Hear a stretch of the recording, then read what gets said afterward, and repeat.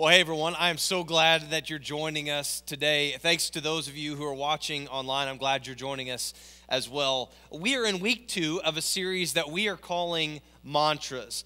And the idea behind this series is pretty simple.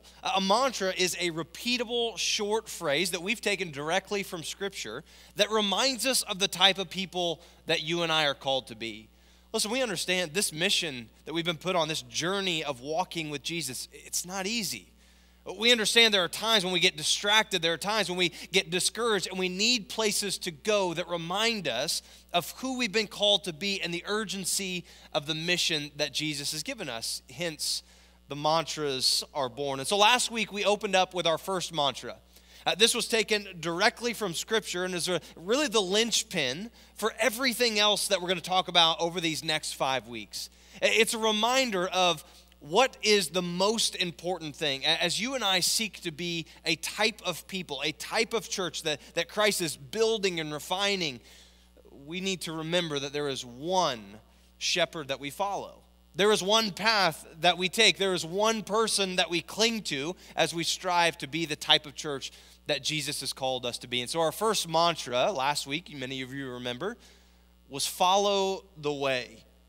Everything hinges upon us recognizing that life is only found through Jesus. Here's why this matters in our culture. We live in a culture that says that truth is both everywhere and nowhere at the same time, that all roads, as it pertains to religions, all roads lead to God or lead to the afterlife if they're followed sincerely, and yet Jesus seems to dismantle this. He says there is one way.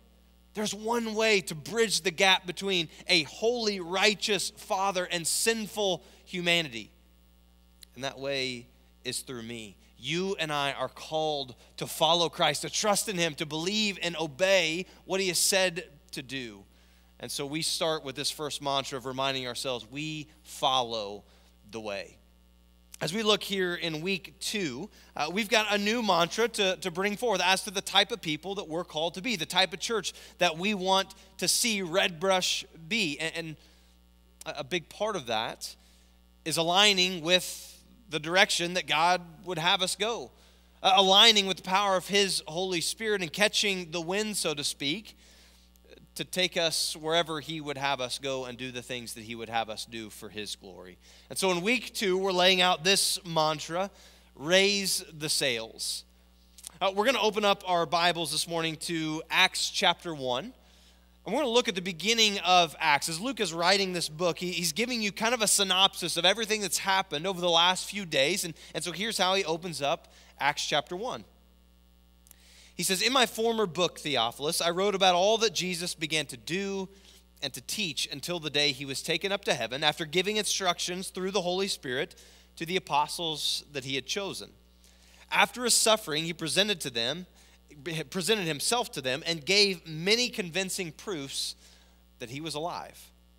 He appeared to them over a period of 40 days, and He spoke about the kingdom of God. On one occasion, while He was eating with them, He gave them this command: do not leave Jerusalem, but wait for the gift my Father has promised, which you have heard me speak about. For John baptized with water, but in a few days you will be baptized with the Holy Spirit. Then they gathered around Him and asked, Lord, at this time are you going to restore the kingdom to Israel? And He said to them, it is not for you to know the times or dates the Father has set by His own authority. You think about all of the things that the disciples have seen and witnessed and heard over the last few days. Jesus has been publicly executed at the hands of the Roman Empire, and no doubt there's this feeling of, is He who He says He is? Did He actually accomplish what He said He was going to accomplish? Have we been duped for just another false Messiah in a long list of them? And yet, they spend these better part of 3 days as Jesus is crucified and He's buried in a tomb. They sit waiting and wondering what to make of their faith in Jesus. Imagine the bittersweet moment of extreme joy and yet this underlying despair as they see Jesus fully alive, and yet they hear this reminder that He's going away soon. These are real people with real feelings, real thoughts, real doubts, real fears. And all of these are being played upon over the course of these 40 days. And yet Jesus gives them this promise that is meant to be hopeful, that is meant to fill them with power. He says, don't leave Jerusalem, but wait for the gift my Father has promised. What is he doing here in this moment? Although they don't recognize it fully, what he's doing here is he's reminding them of the absolute necessity of the Spirit in the believer's life. You and I as a church, here's what we need to understand. We don't operate apart from the Spirit. In fact, Scripture is clear over and over and over again. There are things that a believer simply cannot do apart from the Spirit. And the first thing is this. Romans chapter 8, verse 9 tells us, you're not even a believer apart from the Spirit.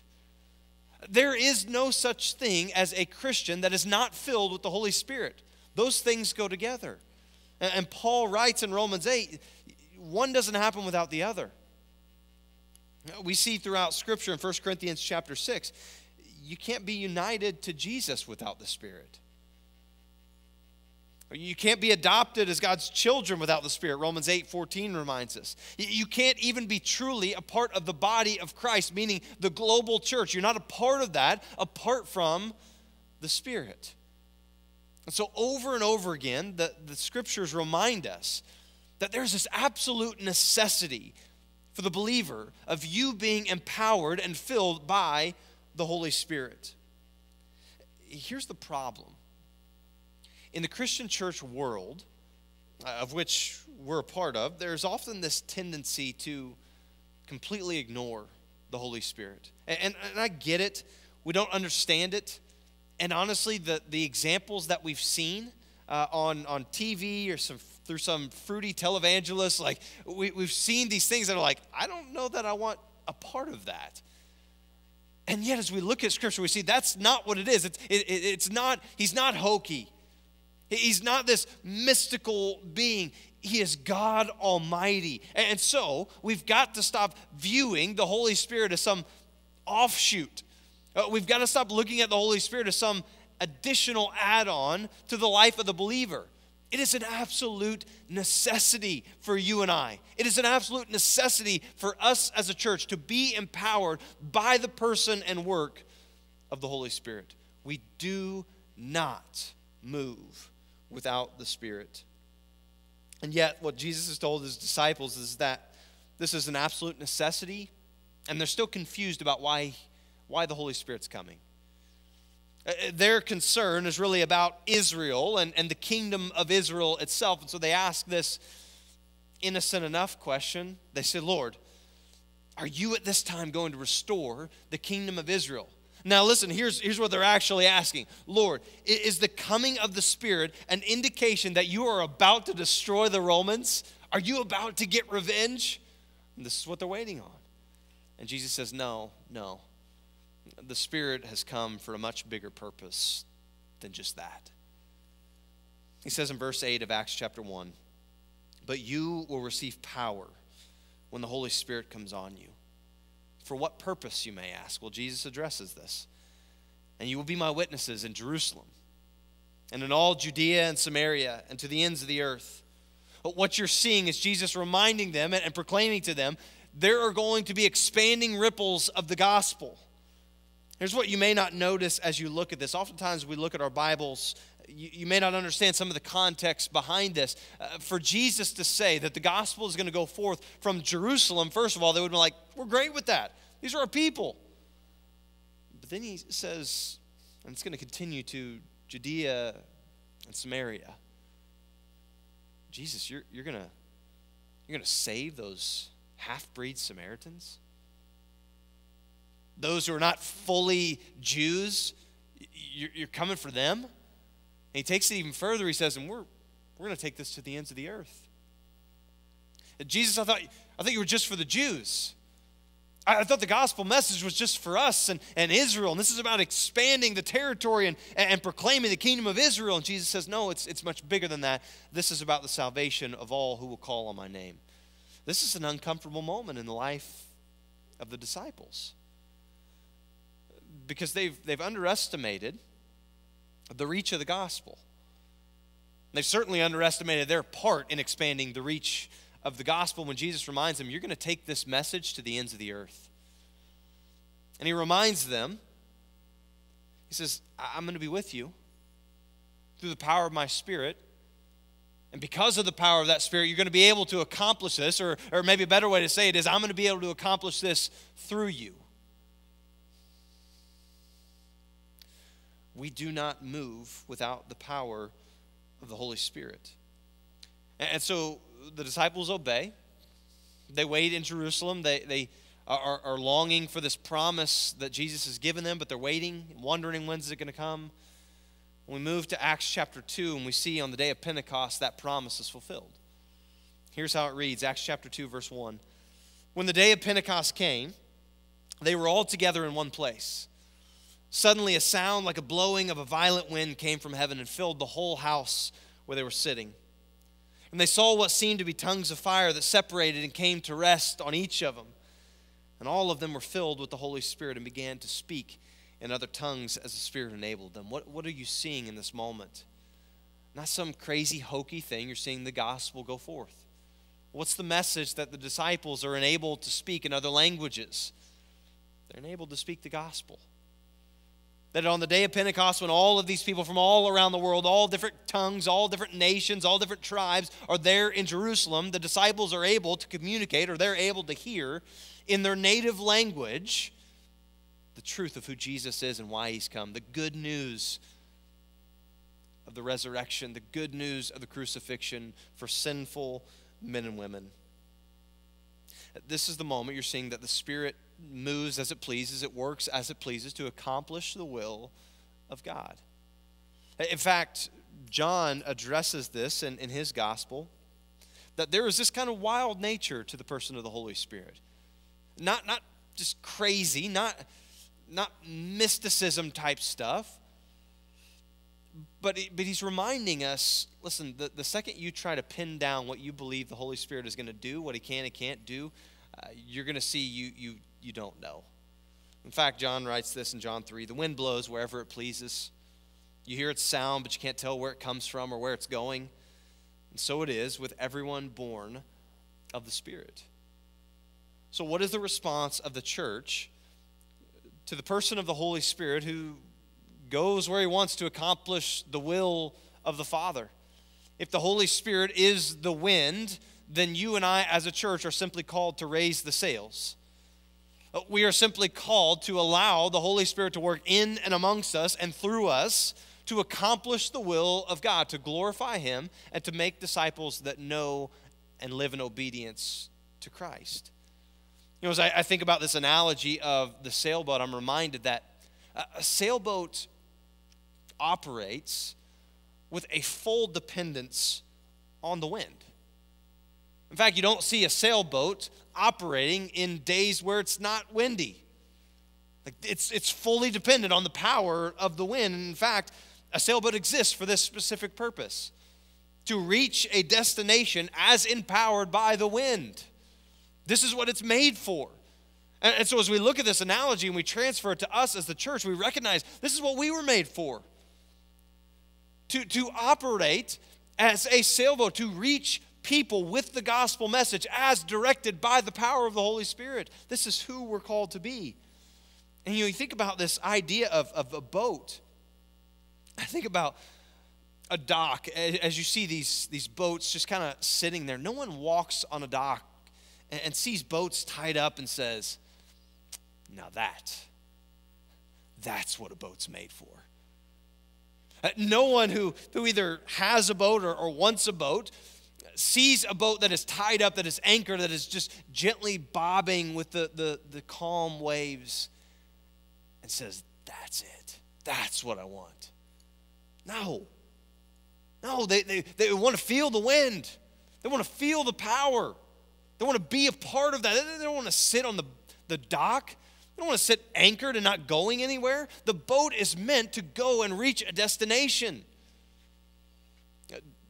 John Shedd has this famous quote. He says, a ship is safe in harbor, but that's not what ships were built for. Listen, as a church, this is something that is often difficult for us, because if we're not careful, we can be content to be on the ship but to stay in the harbor. We can be content to just do things the way that we've always done them. We can be content to just hold on to our traditions. Not that traditions in and of themselves are bad, but when they become the thing that we worship, we've got a problem. They can be something to where we say, hey, we're gonna look good on the outside, like we're gonna get on the ship, but we're not actually gonna go anywhere. We're gonna clean ourselves up and we're gonna come here for an hour on Sunday morning. We're gonna be present, but we're not actually gonna do anything with the gospel message. We're not gonna leave this place and go make disciples. We're not gonna reach the hard to reach. We're not gonna go and love the unlovable. We can be a ship that is stuck in the harbor, that may look good, but actually serves no specific function. A.W. Tozer had this kind of chilling quote where he talks about the church operating in the power of the Holy Spirit. And he says this, he says, if the Holy Spirit was withdrawn from the church today, 95% of what we do would go on and no one would notice the difference. If the Holy Spirit had been withdrawn from the New Testament church, 95% of what they did would stop and everybody would know the difference. And so the question is this: what are you and I holding on to that is preventing us from being led by the power of the Holy Spirit? For many of us, it's just comfort, or it's fear. It's the unknown. And I think one of the things that happens is we start to count the cost, and we think of all the things that the gospel could cause us to lose. Well, what if it costs me my job? What if it costs me friendships? What if it costs me social standing? What if it costs me financial gain? What if it costs me my very life? And let me encourage you with this: none of those are off the table. In fact, listen to what Jesus has told his disciples and realize that this is the same call that he's given to you and I. He says, Jesus says to his disciples, Matthew 16, verse 24, whoever wants to be my disciple must deny themselves and take up their cross and follow me. But whoever wants to save their life will lose it. But whoever loses their life for me will find it. You should begin to realize that in the kingdom, the things that often seem to matter here on earth aren't actually the things that matter in eternity. That the things that this world tells us hold tight to, cling to, acquire as much as you can, the kingdom says, hey, you need to risk that all and lose it all for the sake of the gospel, because this is what actually matters. I don't want to be a ship that is stuck in the harbor. I don't want to be a believer who can say all the right things on Sunday morning. I don't want to be the leader of a church that looks good maybe to the outside world, but yet doesn't actually go and preach the gospel when we leave this place. I don't want to be a church that just tries to acquire more people and doesn't equip them to actually go, doesn't send people out to see the gospel expand. One of the things I've noticed in my life is that as time goes on, things change. You realize things that you thought were important in your younger days aren't actually important at all. You realize the things that you put tremendous value in actually didn't have as much value as you thought they did. And so as you get older, things change. And I think about younger me and the things that I really held dear. One of the things that I valued more than anything was approval. I wanted to be liked.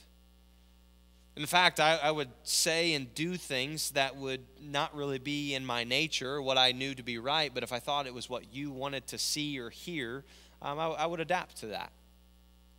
I would say I'd had opinions that I didn't actually have. I would say I had values that I didn't actually have because I thought that aligned with maybe what somebody else wanted to hear. Now, as I'm growing and hopefully maturing, I realize being liked isn't all it's cracked up to be. I don't set out to be disliked, but I'd rather be respected than liked. I want to be a man who is known for standing for the right things. I want to be a man who, even if he walks alone, is willing to stand for the truth. I want to be a man who lives by convictions and values and holds to those. I want to be a man who is disciplined in the things that actually matter. And if that costs me likes and popularity, so be it. Younger me used to really cling to safety. I could pretend with the best of them, but I would always keep myself insulated in a bubble that I knew wasn't going to be too uncomfortable. Now, as I get older, I want impact. I want to make a difference for the things that actually matter. I want to make a difference for the kingdom.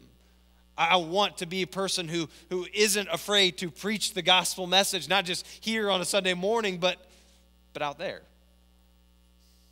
I want impact. Younger me was always for the here and now. How's this going to satisfy my desire now? How's this going to scratch that itch now? And now, as I've hopefully grown and matured in the Lord, I want to be about the things that are going to last much past me in this life. And I want to invest in the things that are going to matter in eternity.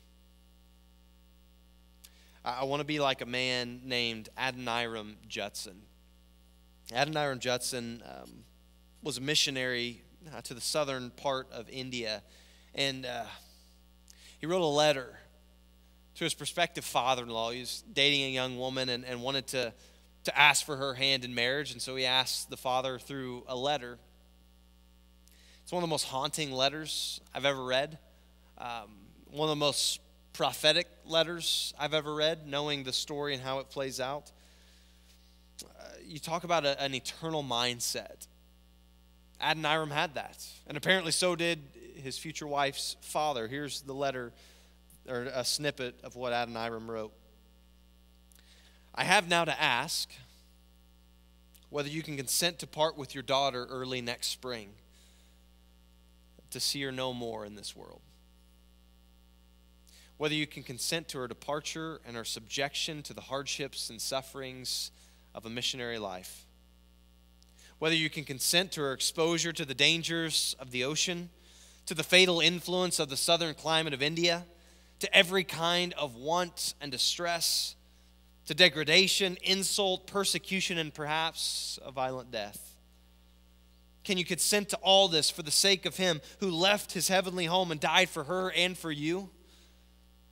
For the sake of perishing immortal souls, for the sake of Zion and the glory of God, can you consent to all of this in hope of soon meeting your daughter in the world of glory, with a crown of righteousness brightened with the acclamations of praise which shall resound to her Savior from heathen saved, through her means, from eternal woe and despair? As a believer, I love that letter. As a dad of 2 young daughters, I absolutely hate it. But there's a freedom in that I want. There's a boldness, there's a courage that I desire. One that says it may cost me everything in this life, but I will gain it all back in the next. There's a freedom that says whatever the ramifications are now, the negatives will be forgotten in eternity. Only the positives will remain. Only the souls that have been saved by the work of the gospel going forth, only that's going to matter. There is freedom in the Spirit. There is adventure in the Spirit. There is unknown in the Spirit, but there is certainty in the Spirit. There is unknown as to the cost. There's unknown as to the destination. There's unknown as to all of the details, but there is certainty in the one who understands it all. There is certainty in the one who has it all mapped out. There is certainty in the one who can be trusted and is God Almighty. And He's given us His Spirit to guide us. And so the question is will you raise the sails in your own lives? Will we raise the sails as a church to be a part of what He's doing and what He wants to do in Louisville and in Flora and Clay County and beyond? Will we catch the wind? Will we raise the sails to be a part of what He is calling us to do. I want to end with this story. I've told different parts of it before. About 2.5 years ago, I had the opportunity to travel to Greece, and I've explained all this before, but I had the opportunity to go to different ruined sites, different old pagan temples, different really important places in Christian history. See all of those things, and man, they were awesome. But it feels sacrilegious to say that none of those were my favorite part of the trip. My favorite part of the trip happened in a city called Corinth. Maybe you've heard of that before if you've read 1st and 2nd Corinthians. This is where Paul is writing to. But I wasn't at the ruins. I wasn't at the old spot where the believers gathered. I was over a bridge in Corinth as cars were whizzing by, and we happened to be walking on this bridge on the side, and I saw this yellow logo that looked familiar to me. If you've heard me talk about this before, one of the shows that I love and my family loves to watch at home is The Amazing Race. Like, one of my dreams is to be on that show, and like, I'm trying, so we'll see what happens. But I see the Amazing Race logo on this poster. It's by this building, and so I'm intrigued by it. And so we walk over to this building. We realize quickly what it is. It's a bungee jumping facility. And this was the spot where one of the seasons, the contestants had to go, and they had to bungee jump over the Corinth Canal. And the Corinth Canal is one that connects two bodies of water. And you see all these ships come through, connecting the trade route here. And I knew in that moment, like, a decision had to be made. Am I going to do it, or am I going to walk away from this? And I'm with 5 or 6 other guys, and I'm never going to live this down. And I'm also thinking, on the other hand, like, when I tell my wife, what she's going to say first is, "I'm glad you're okay," but what's going to quickly follow that is, "Also, you're an idiot." So I knew what was coming. I'm like trying to weigh which one matters more to me in this moment. And I realized, like, I got to spend the next few days still in Greece with these guys, so I'm not going to let them think any less of me as a man. I'm going to do it. And so we walk into the facility, we get strapped up, and you watch this informational video, and you see how everything's going to go. And so I asked the owner, jokingly, I said, "Hey, has anybody ever died at your facility?" He's like, "No, not today." Straps me in. He's like, gets me out the door. And so all these emotions and thoughts are running through my mind, like, why am I doing this? This is ridiculous. I got 4 little kids at home. I got a wife. I got a church. What am I doing? And so, but again, my pride gets the best of me, and I slowly walk across this bridge that is underneath the bridge where all these cars are going by, and there's this bungee jumping platform. And I get up to the platform and get to the edge, and I just happen to look down, and gosh, it seemed a lot higher than when I was safely over there by the building. I'm starting to think, like, maybe this isn't the best idea. Yes, I've paid money for it, but maybe I can get partial refund. It's safer. It's safer to go back to where I was. Now, I feel the cord that's getting tighter on my legs. I feel the tension. I'm like, I don't know if this is a good idea. I'm looking down. I'm thinking about all the things that can go wrong. Like, what if I die? One, pretty cool story, and what a way to go out. But 2, like, I'm leaving behind a family. Like, I've got responsibilities, and is this a smart idea? I'm thinking about everything that can go wrong. And this is my favorite part of the trip. I think the guy that was hooking me up and was making sure everything was set to go kind of sensed that I was having some doubts. He sees me looking down and seeing the water, he's seeing the rocks right next to it, and thinking about all the things that could happen to me. And he gives me this statement that I will never forget. He says, in broken English, he says, "Look up, man, you're alive." In that moment, I look and I see the horizon. I see the beauty, and I kind of sense the adventure in front of me. And so, he counts down, and I'm like, this is it. Like, we're either going to jump or we're going to back out. And he gets there, and I'm like, I'm a man. I'm prideful. I can't ever live this down if I don't. And I jump. And it was one of those moments where after I jumped, I realized this is one of the greatest things I've ever done, and I want to do it again. Like, it's just one of those things, like, it was dumb, it was stupid, can't believe I did it, when's the next one? And I realize that over the course of the times that I've shared the gospel in my life, this is the feeling you get. Like, this is what I've been called to do. This is who I've been called to be. I'm called to be a disciple of Jesus who in turn makes disciples. I'm called to point them to Christ. And so for us, I think the Spirit would tell us, like, look up. You're alive. This is life. This is freedom. This is the mission at hand. And you will find that it is fulfilling when you actually participate. And so as a church, from now and until Christ comes back, we want to be a people who daily die to ourselves, raise the sails, and catch the wind of the Holy Spirit. There is freedom, there is life found in this unknown but certain journey. Father, would you make us these people? Lord, as we seek to be more and more empowered by your Spirit, we simply ask that you would help us realize it's going to take less and less of us and more of you. So, Father, would you help each one of us surrender? That as we seek to raise the sails in our life and as a church, Father, that we would recognize it's going to take dying to ourselves. It's going to take getting over our pride, our fears, and that you're on the other side of those. Father, there is life on the other side of raising the sails and being empowered by your Spirit. There is life in getting over our fears and our selfishness. Lord, we want that. And so we ask that you would make us those people, that your Spirit would sanctify us, that you would change us, that you would convict us and cause us to repent. And Lord, that we would look more like you, and that we would have the marks of a life that is lived on mission. Father, we thank you that all of this is laid before us because of the broken body and the shed blood of Jesus. Father, we know that the gospel message is where salvation is found. You've told us that you are the way and the truth and the life, and that no one comes to the Father except through you. I pray that we would grow in a greater sense of understanding of that we would walk in obedience because we believe that is true, that we would submit our lives to the power of the Spirit because we believe there is life found in you. And so, Father, we ask all of this in the name of the one who died for us and is seated at the right hand of the Father, waiting to return in power forever. It's in his name that we pray.